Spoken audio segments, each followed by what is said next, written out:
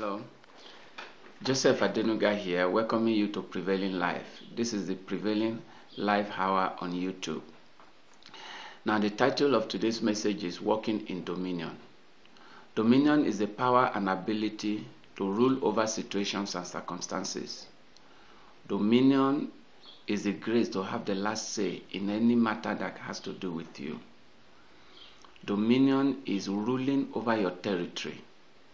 They call it dominion because there is always a domain. A domain is a place where you have sphere of influence. And so when you can rule that domain, then you can be truly said to be a man or woman of dominion. Now, how do you walk in dominion? In this presentation, I'm going to talk about three ways to walk in dominion. The first thing to walk in dominion, you must know your God. Daniel chapter 11 verse 32 says, "Those that know their God shall be strong, and they shall do exploit." And when you know your God, you are strong. There is a strength and power that comes from knowing God. Because is it truly what you know is what you are known for. What you know is what you master. If you know how to drive, you become a driver. When you know something, you become master. Knowledge brings mastery. And so when you know God, you become God. When you know the word of God, you exhibit the power of God. The knowledge of God brings the power of God into manifestation in your life. So to walk in dominion, the first thing to do is to know God. And you cannot know God without becoming His child. The first step to knowing God is to give your life to Jesus as your Lord and Savior. After doing that, then the power to know God is going to come. The Bible says, as many as received Him, to them He gave power to become the sons of God. Now, when you receive Him, you have that power.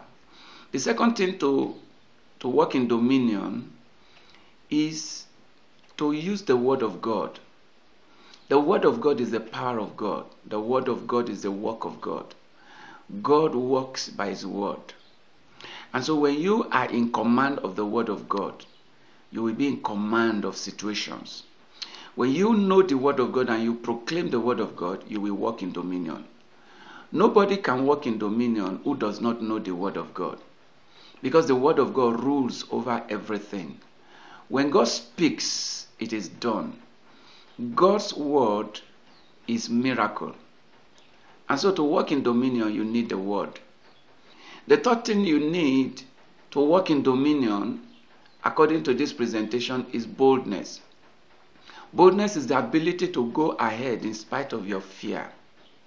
I give you the example of David. When David got to the battlefield and saw Goliath boasting, every man of Israel was afraid, including Saul. The Bible says in 1 Samuel chapter 17 verse 11 that Saul and all the men of Israel were greatly afraid of Goliath. But there's one thing about David that differentiated him from every man in Israel. That was boldness. Boldness is the power that ensures the delivery of your dominion over your territory.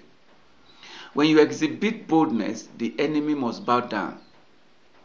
David faced Goliath, just a young boy of 17, and brought Goliath down because he knew his God, and because he knew the word of his God, and because he exhibited boldness.